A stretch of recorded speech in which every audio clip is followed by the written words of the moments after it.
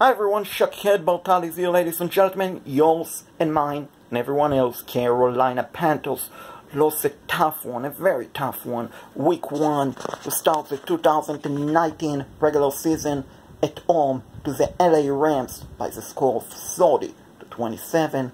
So ladies and gentlemen, let me take you and give you my take on what Panthers did right, what they did wrong, and let's look at the big picture afterward and what this game really means as I will look at my crystal ball moving forward.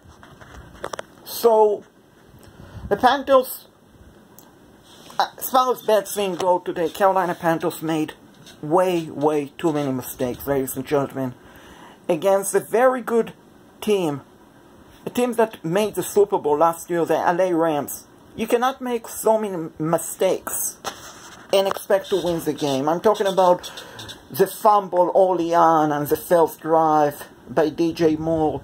Ladies and gentlemen, DJ Moore, he has a chance to be an outstanding wide receiver in the NFL. With that said, he cannot keep fumbling the ball. There is a rule of thumb for NFL players, for running back, for quarterback, for tight end, for fullback, and especially for wide receiver.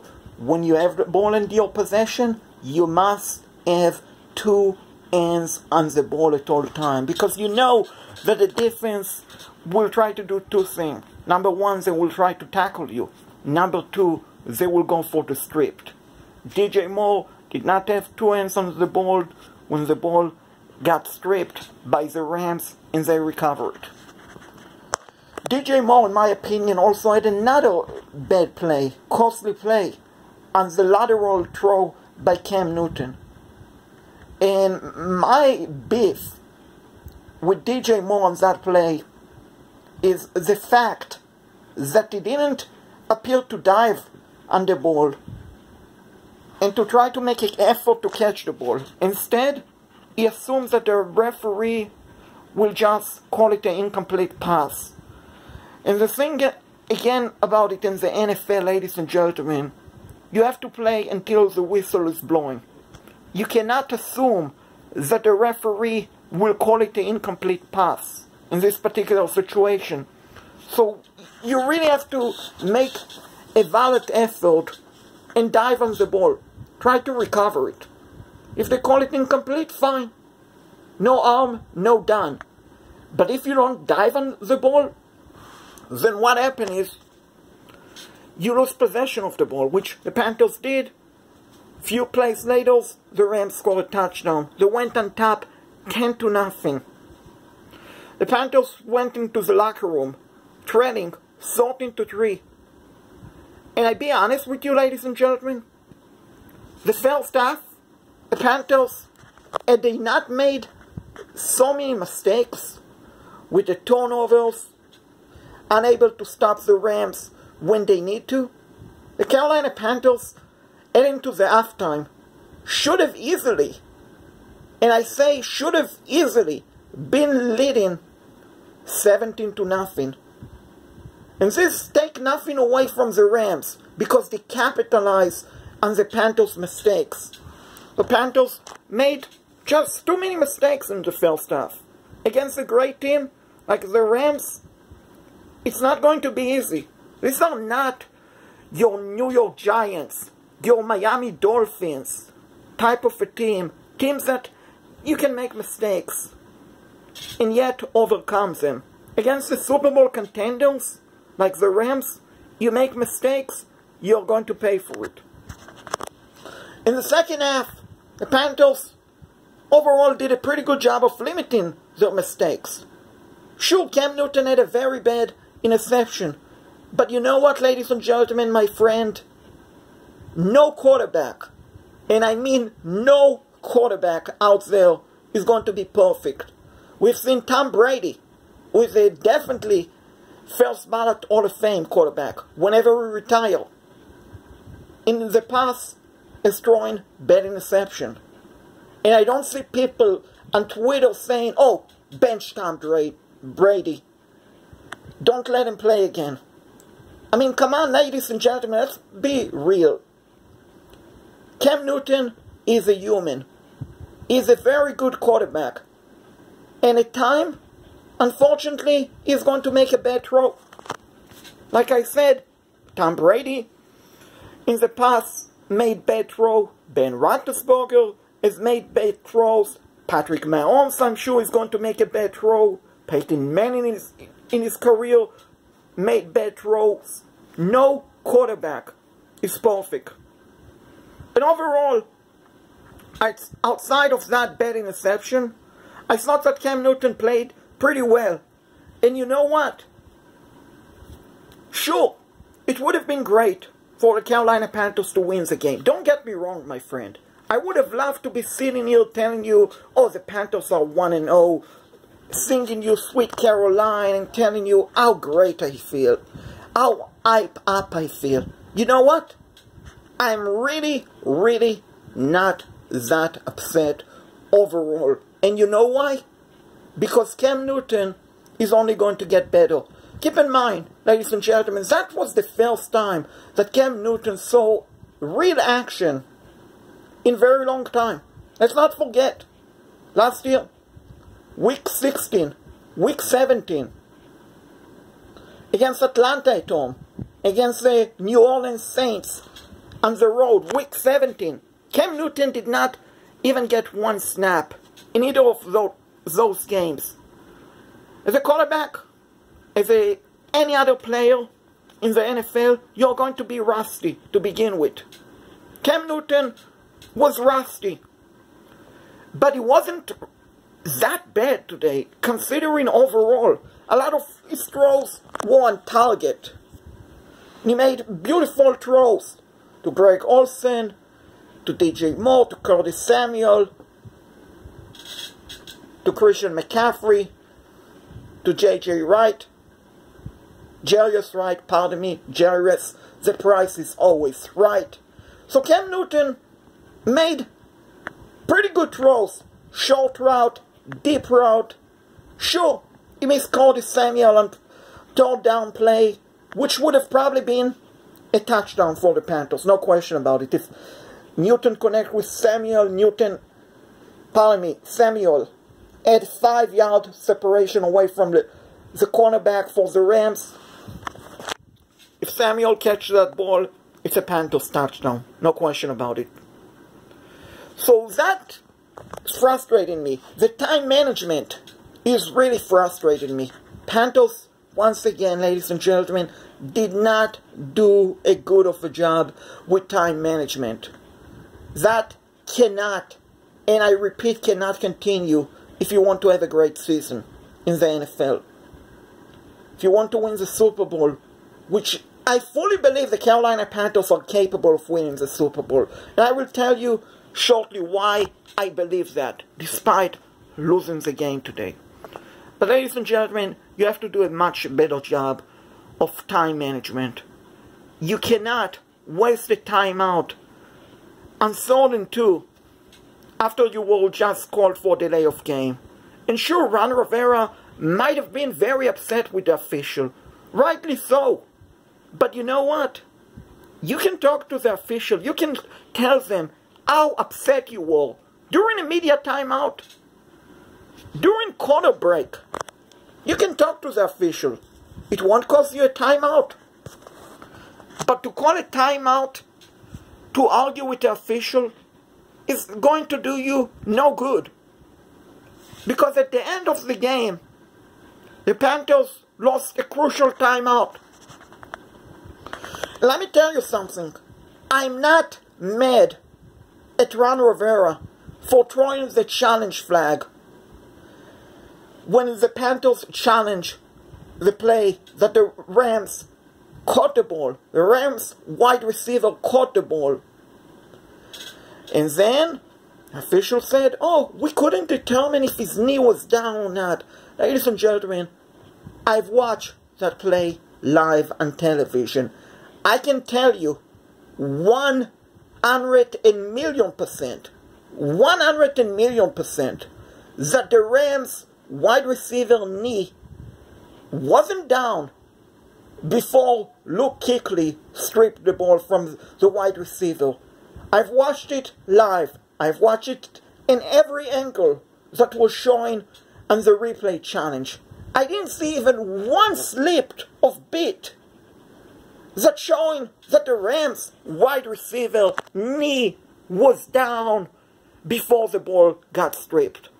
Ladies and gentlemen, the officials today screw, and completely screw, the Carolina Panthers on that play. No question, no if or but about it. The Carolina Panthers got screwed, completely screwed on that play. In the NFL, on the Carolina Panthers, major explanation and a huge apology. Was that result in the Panthers win? No. Of course, the NFL is not going to reverse the outcome. But this, ladies and gentlemen, does not give an excuse to the NFL. Because NFL, you absolutely screw the Carolina Panthers today. No question about it. You want to know another play that the NFL officials screw the Carolina Panthers? Let's go back toward the end of the first half. Cam Newton connected with DJ Moore on a big time completion. Moore, if you watch the play live on television, DJ Moore clearly, and I mean clearly, stepped out of bounds. The official, instead of blowing the clock dead at that particular time, they ran the clock. Which, ladies and gentlemen, I really have no idea whatsoever what the officials were thinking at that time. The only thing I can think of, since they have the Southwest Airlines commercial about getting away, they were probably thinking about, oh, let's grab a quick dinner somewhere in Charlotte, and then let's get away from Charlotte. That is the only thing that I can think of, ladies and gentlemen, because DJ Moore caught the ball and clearly stepped out of bounds. The official, once again, made a terrible call. Luckily for the Panthers, they made a field goal. But who knows? Maybe they get 7 points instead of a field goal if the official doesn't blow that play dead and stop the clock instead of saying that DJ Moore stayed in bounds. So NFL official, can we please have the real replacement official back and not some fake replacement official? Because today, ladies and gentlemen, your effort was horrendous. And you know what? This is not me about being a Carolina Panthers diehard fan. This is about you calling the game fairly, rightly so. And I can tell you this right now. This was calls against the Carolina if this were calls against the LA Rams, I would have stated, you know what? The NFL officials have to do a better job. They cannot decide the game one way or another. Today, both of these plays came back and bite the Carolina Panthers. But like I stated, the Panthers made too many mistakes. Too many mistakes to recover from. But you know what? When you look at the big picture, the Carolina Panthers overall played pretty well. If you remove the 2 turnovers, the 3, the interception by Newton, the fumble by Moore, the lateral pass that DJ Moore did not catch, did not bother to dive after it. Panthers played pretty well. Christian McCaffrey finished the game running for well over 200 rushing yards, 2 touchdowns. Wide receivers overall had a pretty good game. DJ Moore, Cody Samuel, Greg Olsen, J.J. Wright. Jarius, the price is J.J. Wright. He had a good game. Cam Newton was pretty good today, but the Panthers have to let Cam Newton be Cam Newton. What I mean is, let the kid, he's still a kid, let Cam Newton run with the ball. You cannot put the gloves over him and almost cover him like in a box. Let him be Cam Newton. He is great when he uses foot to keep the play alive. Today the Panthers did not do that. good of a job of allowing Cam to be Cam Newton. The defense, ladies and gentlemen, I thought that the defense played pretty well, sure. They had a couple of plays that really they need to correct. But overall, they did a pretty good job. Brian Burns, the rookie, looked phenomenal today. He looked like a Pro Bowler. And if he can keep this up, he will probably be voted for the Pro Bowl. But you know what? The Panthers fan, I'd rather him not play in the Pro Bowl this year. I'd rather him play in Super Bowl 54. Shaq Thompson played pretty well. James Bradbury played well. Eric Reed, Luke Kuechly, they played pretty well. Gerald McCoy, the front defense, front four with K1 Short, Mario Superman Addison. They all played pretty well today. Panthers did a pretty good job of getting a lot of pressure on Rams quarterback Jared Goff. The Panthers offensive line did a great job creating all for Christian McCaffrey. Overall, they did a pretty good job of protecting Cam Newton, except one play, miscommunication. Newton got sacked on that play. Overall, they did a pretty good job. Special team, James Carter Jr. with a punt block. Brian Burns nearly got a punt block on the Rams' first punt of the game. He definitely got a finger on that ball. Ray McLeod, he had a couple of pretty big punt return and a pretty good kickoff return. So overall, despite being 0-1, when I look at the big crystal ball, I'm actually more optimistic about the Panthers' overall season outlook than I was before. You know why? Despite making so many mistakes, they put up 27 points against one of the best defense in the NFL. They got a lot of pressure on Jared Goff. They did a decent job against Todd Gurley. That has to get better. They put up points on the board. We all were wondering in preseason, oh, how well will the offense play for the Panthers?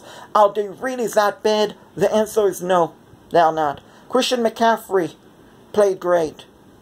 Now, the Panthers have to put their mistakes behind them. Look forward for Thursday night at home against the Tampa Bay Buccaneers. I know that is week 2, but that game, ladies and gentlemen, is a must-win. It's a divisional game. It's a game that if you lose, your season can go down the hill rapidly. Now, if you win, yeah, you can make the playoff and have a great season. So yeah, we are 0-1. It's frustrating. But you know what? We always keep pounding. We always bounce back. I myself, I fully anticipate that I will get a ticket to the game on Thursday night, cheer on my Panthers, lose my voice, return home, have a video, letting you know that yours and mine and everyone else, Carolina Panthers, are 1-1. I believe in this team. I'm happy. I'm so happy that they kept fighting. Because you know what? When you make so many mistakes, you can say, listen, it's not our game. It's not our day. Let's forget about it. Let's focus on week 2. Let's call it a day. They did not. They kept fighting. They kept pounding. They made mistakes. These mistakes uncorrectable. They escaped the game injury-free, which is so important in the NFL. Overall, do not write the Panthers off. I mean, sure, if you're the national media, go ahead. Let us know that we are really bad. Let us know that we are overrated. Call Cam Newton garbage. Because you know what? All the negativity is only going to fire us better. It's only going to make us better. So we rather be on the radar. Yeah, congratulations to the Rams. Have a safe flight home. I seriously hope that your safety, Eric Weddle, is going to be alright. I don't wish injury upon anyone. And I hope, with all sincerity, that he's going to be alright. But at the end of the day, ladies and gentlemen, we are 0-1, but our season is not over. We are going to make the playoffs. we are definitely a Super Bowl contender, ladies and gentlemen. No question about it. If we can correct the mistakes that we made today, trust me when I say this, with this defense, missing Bruce Irvin, who's only going to make the defense better. With Cam Newton getting more time and becoming less rusty. With Christian McCaffrey, how dangerous he is. With DJ Moore, Curtis Samuel, Jarius, the price is always right. With Greg Olsen, Ian Thomas. This Panthers team is scary. Scary, good.